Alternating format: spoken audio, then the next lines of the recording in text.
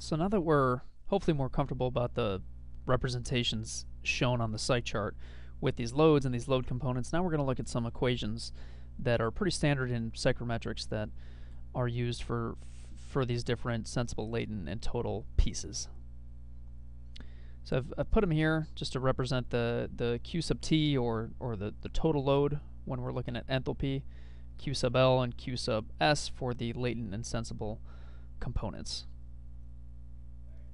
So we're going to go a little bit more into where these numbers come from and which ones we use and how we use them, but just want to kind of point out that for our purposes, we're really going to be looking at the purple and the red, the total and the sensible. So there may be some applications where we do want to look at the latent component and calc that out separately, but I would say that's less used in commercial HVAC. So it's probably suffices to say that for any cooling that has dehumidification and sensible cooling, we're going to look at the total, and we're going to care about taking the enthalpy as the delta to plug into this calculation. And then for the sensible, for any heating process or any cooling that is just sensible, meaning it's not wringing any water out of the air, we're going to look at that sensible component. So we may put a download or a link to a really clean list of all the psychrometric equations, but for now I've just listed them here with their different variables. So you see the Q sub T sub S sub L. I've broken out the mass flow version, really where all these come from for the Q sub S, and we're going to go into that in detail in a moment. But there's two for Q sub L that I put here, one for the change in humidity ratio, which is in pounds of water per pound of dry air. There's the change in the grains, where we may be looking at the grains of moisture. And then also there's that CBF, which stands for coil bypass factor. For now, the way that we've described dehumidification is where we're cooling the air till it gets to its dew point, which is when it's 100% saturated, and then if you continue to cool, you're wringing the water out of the air.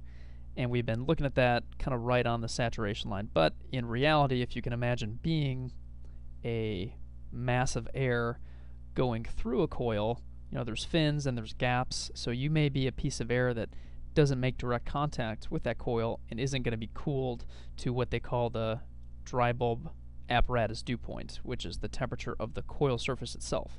So not all the air is going to hit that, so some of it's going to bypass, and on the psych chart, that leaving air condition may be slightly offset from 100% relative humidity or saturated. But really one of the purposes of this video is to derive some of these load-based equations, just to understand and get a comfort for where those conversion constants come from and how they may apply to commercial heating and cooling. So just to kind of walk through the derivation here, this is really where we would start from a thermodynamics standpoint, where a load measured in BTUH or BTU per hour is equal to some mass flow in pounds per hour times the specific heat of that material, in this case standard air, and then times the change in temperature from before and after the process. So looking at standard air, we can break down that mass flow value, and we can look at the CFM times the specific air density, and that's going to give you that same pound per unit of time mass flow. And when you plug numbers in there that we use for standard air, the 0.075 pounds per cubic feet for the specific density, and for the specific heat of standard air, we use 0.24 BTUs per pound per degree of that air. So when you plug all this in and calculate through, you get that 1.08 conversion constant that's really going to be ubiquitous throughout the psychrometrics field when you're trying to do these easy equations. But does that really apply in all cases? How much can we depend on that number? Well, this is a pretty handy graph that kind of steps through how those constants change when you look at different temperatures. So what the density of air and what the specific heat of air actually is for dry and saturated air, as well as specific heat over a range of temperatures. So we can see here there's a fair amount of fluctuation, but when we look at the narrow bands that we may care about, so we may care in that blue band between 0 and say 160 degrees, and there is some fluctuation there. But if we shrink that to really what we're probably going to care more about is that kind of comfort application.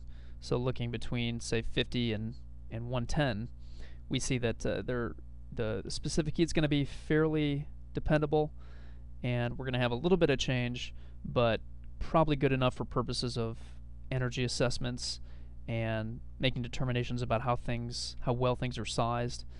So they're going to be pretty handy equations, but when you're rounding or when you're deciding how vehemently to discuss some of your findings and some of your equations, understand that there's limits to these constants and that they're assuming standard error conditions that are going to apply in many cases, but definitely think about how your density of air, how your temperatures, how your specific heats may be more specific than what these standard equations would imply.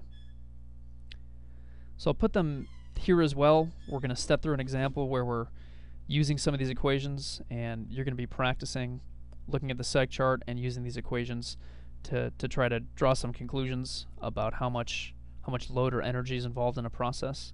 And then after that, we're going to try to answer this question. So keep this in the back of your mind about, while we look at zone load, how that may apply to plant load. So say sizing a chiller. Is that, how can we go from understanding or make an approximation about what load a zone sees to how the equipment handling that load needs to be sized.